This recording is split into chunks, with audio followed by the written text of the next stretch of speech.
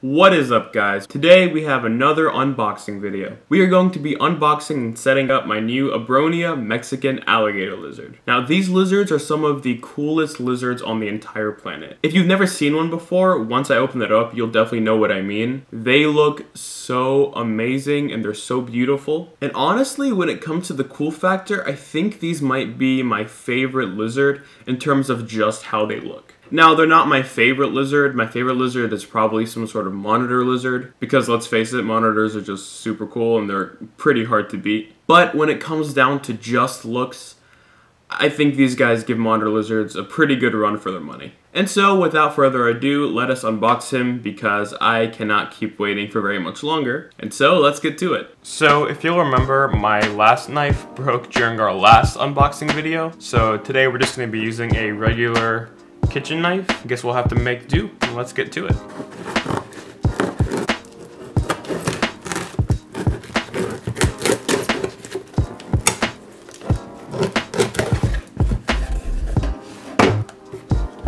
There's definitely some heat in here.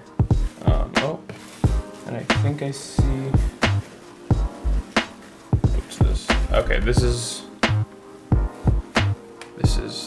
him right here.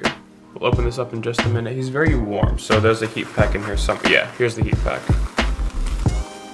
Here's the heat pack right there. So he's definitely still warm, which is good because it's been getting cold recently.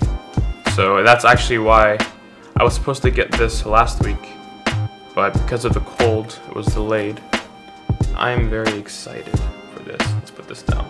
If I'm being honest, I am just a tad bit worried. Generally, while these guys are pretty slow moving, he's still a baby and they can bolt if they want to, so I'm gonna have to be very careful with this. They also can be a little bit bitey, but I'm not too worried about that. I've been bitten by worse than this guy for sure. All right, let's see. Okay, I see him. Oh my god, he's so cool. Let's take out this paper towel. This is the coolest thing. He seems pretty fine with handling so far, that very little bit. So let's see if I can coax him out. I don't want to just grab him, that's the thing. I want him to kind of come out a little bit on his own. He's opening his mouth at me a little bit, but just barely. He's not being very aggressive, but he's like, hey, watch it.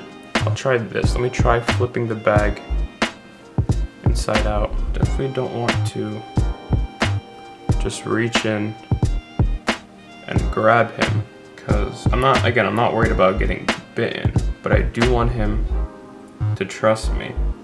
And if I'm just to reach in and grab him, that's a very predator-like thing. You can see him now popping out. Yeah, if I just grab him, that's a very predator move, and so I don't want to be doing that. Look at that Mexican alligator lizard. Is that not the coolest thing you've ever seen in your entire life, or what? Can't wait to set this guy up and put him in his new home. Yeah, he was being he was being aggressive, but he was kind of not the happiest in the beginning, but he seems to be fine now, more or less. He's kind of licking the air and, you know, checking things out. So what we're gonna do is I'm gonna put him in a container, not in this bag. I'm gonna put him inside the plastic container and let him chill in there for a couple minutes while I set up his enclosure. And I'll show you guys how I set it up. And then after we set it up, I will put him in there and let him enjoy. We start by adding some substrate to his new enclosure. I'm using a mix of cocoa fiber, jungle mix, and reptile mulch. I mix up the substrate by hand, and that's really basically it. Next up, I'm going to add some branches and stuff for this lizard. Because they're an arboreal lizard, they need more vertical space, and that means you have to give them some branches and stuff to climb on. I started by putting in some bamboo, some cork bark, and some driftwood. I realized afterwards that the bamboo probably wasn't the best choice, because he's not really able to climb it very well because of how smooth it is. So I'm going to end up replacing it with something else pretty soon. Here we're adding some fake plants to give the enclosure some decor, and also to give the lizard some enrichment.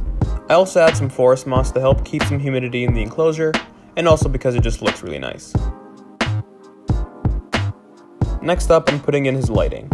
All these lizards need is a UVB bulb because they really don't need heat, and actually too much heat can kill them. And that's because in the wild, these lizards live in pretty cool climates, and and so heat is really not necessary and too much is actually bad for them. I forgot to add sphagnum moss before, so I'm doing it now. Again, this is going to help keep humidity inside the enclosure, and it'll also provide the lizard with some good enrichment.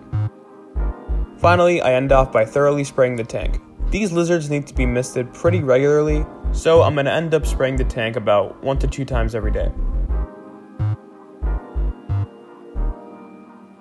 Now we're all done setting up his enclosure, and it's time to add the lizard.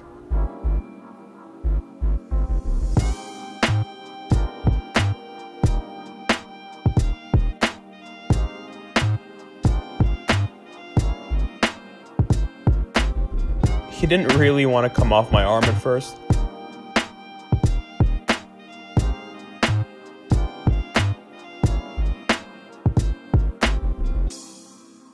But eventually, he got there.